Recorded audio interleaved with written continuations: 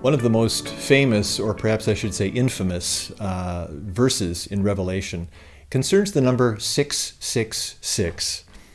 It's a number that people have traditionally understood to be associated with Satan and the power of the Antichrist, and to some extent that is correct.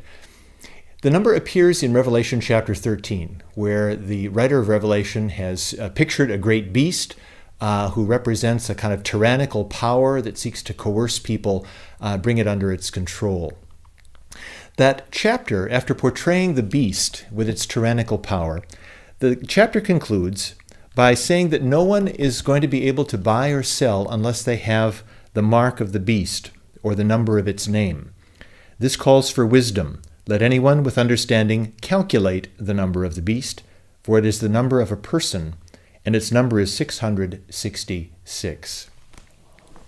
Well, what does the number 666 represent? As soon as one begins speculating by connecting this number with different aspects of newspaper headlines, you might come up with any number of different options. For early readers of Revelation back in the first century, John is intimating that there's a certain procedure that you follow. First he says, calculate.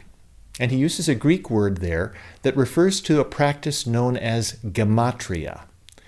What gematria was a process of adding letters up to create a total.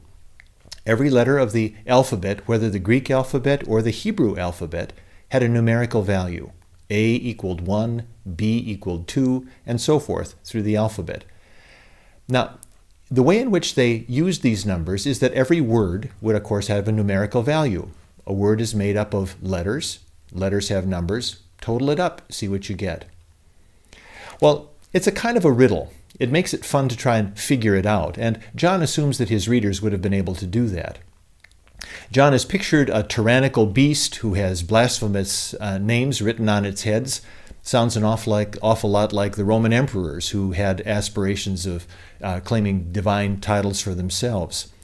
Talks about this political power persecuting the saints. Well, that's something that the Roman emperors did, and particularly the Emperor Nero. It talks about a beast who was slain and yet came to life again. And that too sounds an awful lot like what people thought of when they thought of Nero.